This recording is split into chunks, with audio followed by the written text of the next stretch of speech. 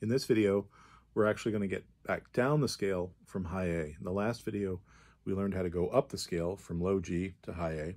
Now we're going to practice going from the very top of the scale, of the bagpipe scale, from high A all the way down to low G, where all the holes are covered. So remember that high A is when you have your left ring finger on the chanter, covering its hole, right? And then your other two fingers and thumb are off of the chanter to start on high A. Remember also that your right pinky is off of the chanter. These three fingers down here are covering their holes. So this is what high A looks like. Now, before we launch into getting down the scale, I want to give you an exercise for what I'll call steady blowing, because one of the things you're going to have to master, even just on the practice chanter, is blowing very steadily. If you've had any experience playing other wind instruments especially, you'll know that when you're playing a trumpet, when you're playing a saxophone, even a clarinet, things like that, instruments like that, you may have to blow harder to get higher notes. That's not the case on the bagpipe. On the bagpipe, on the practice chanter and the bagpipe itself, you're basically keeping a completely steady pressure. So an exercise that you can do is blowing high A down to low A and back up again, back and forth, to get used to blowing at the same steady pressure. And remember that going from high A down to low A, you're going to be simply dropping those three fingers. These three fingers down here are already in position for low A because your pinky's off. So you're simply going to have to cover thumb, index finger, and middle finger up here to get down to low A.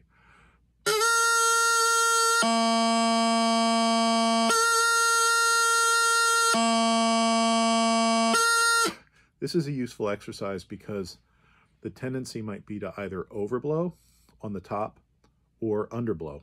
So if you're getting something like this,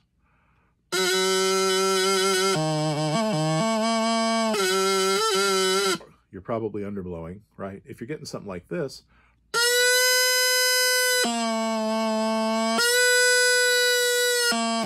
you're overblowing. The other thing this exercise will do for you is allow you to begin to do what's called ear training. You'll begin to learn to recognize what are called pitches, the correct pitches that you want to play at. So the low A and high A should sound very similar. Da-dee, da-dee, not da-dee or da-dee, okay? So this will help you literally train your ear to hear the correct pitches.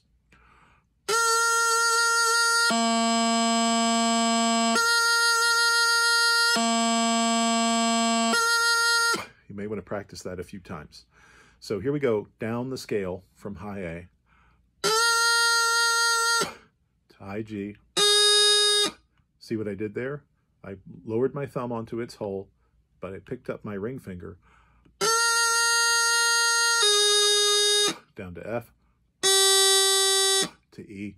Now here's again where it gets tricky, going from E down to D, going from top hand to bottom hand, upper hand to lower hand, where I have to simultaneously drop this finger, but pick up these three fingers and drop my pinky.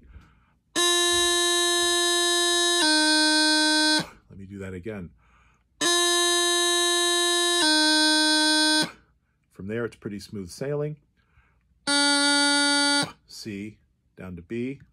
Here's kind of a toggle where I'm dropping this finger and picking up my pinky. Do that again. And then down to low A to low G. So here's the whole scale from high A down to low G.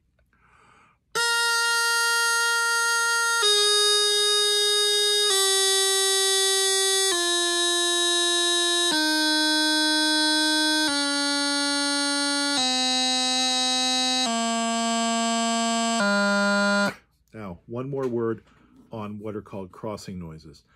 In the last video, I talked about crossing noises from D to E and back again. You definitely want to avoid those. But there are actually two different kinds of crossing noises. There are the really clearly audible kind, where you hear a blip or a blop like you just heard, something like that.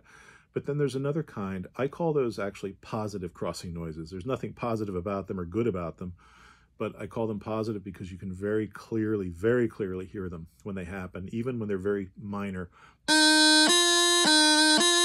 You can hear like a little catch or a little blip. There's another type of crossing noise that I call a negative crossing noise. I think one or two other teachers refer to them as phantom crossing noises. These types of crossing noises happen when you're trying so hard to avoid a positive crossing noise that there's a modulation in the sound. So something like this. So it happens when your fingers aren't moving simultaneously from one note to another, and you're just trying to avoid that, so you're doing something like this. And you can hear that little modulation, right? That is actually amplified on the full bagpipe chanter. So you want to get into the habit of practicing these crossovers so that they really happen with great simultaneity, okay? So as a final thing for this little episode that we've done now, let's go all the way up and then back down the bagpipe scale from low G to high A.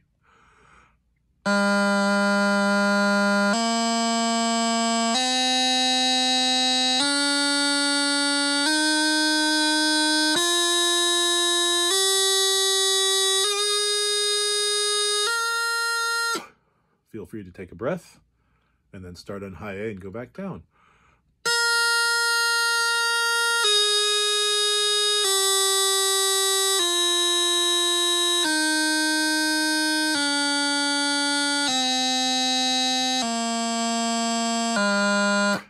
Now, it's going to take you a while to master how you're placing your fingers and your hands on the chanter.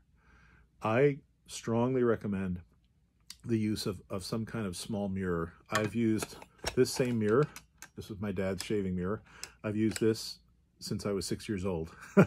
And I always have had it right here on my practice table, whatever place I've lived in, wherever I've gone in the world, I've always had this mirror with me.